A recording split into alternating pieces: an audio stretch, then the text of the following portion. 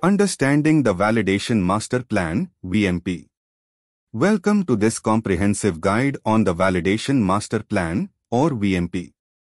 Whether you are setting up a new facility or maintaining an existing one, understanding the VMP is crucial to ensuring that all your processes meet the highest standards of quality and compliance.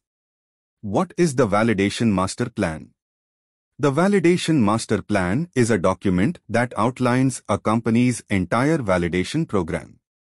It provides detailed information on the qualification, validation, and calibration of equipment, instruments, and systems. This plan defines the scope, responsibilities, and timelines for all validation activities, ensuring that each aspect of the facility meets regulatory requirements. Guidelines followed for VMP preparation. To prepare a VMP, several key guidelines are followed, including PIC, PI 006, WHO TRS 961, and EUDRELEX Volume 4.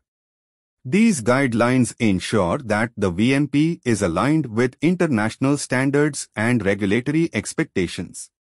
The contents of the VMP are extensive and cover a wide range of topics, including cover page and table of contents, approval of document, introduction, objective, scope, quality and validation policies, quality risk management policy, responsibilities, validation and qualification schematic flow, various qualification activities, facility, utilities, equipment, etc.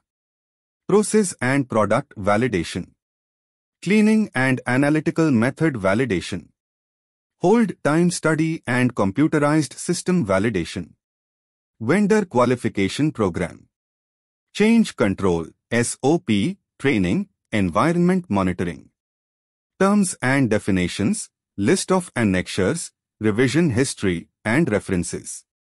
Review period. Once the VMP is approved, any changes must be recorded in Annexure 2 to keep track of updates. The VMP is typically revised at the end of every calendar year or as needed, following a change control management system. Storage period. The Validation Master Plan is a critical document and must be stored by the Quality Assurance (QA) department indefinitely, ensuring that it is always available for reference and compliance checks. Conclusion. In summary, the Validation Master Plan is an essential tool for maintaining the quality and compliance of your facility. By following the guidelines, adhering to the outlined contents, and keeping the document up to date, you can ensure that your processes meet the highest standards. This is all about today's topic. Thanks for watching Funny EHS Info. And don't forget to subscribe our channel to get immediate notification of our videos. Share our videos to your friends and colleagues to create safety awareness. If you have any questions and requirements, please comment in comment box.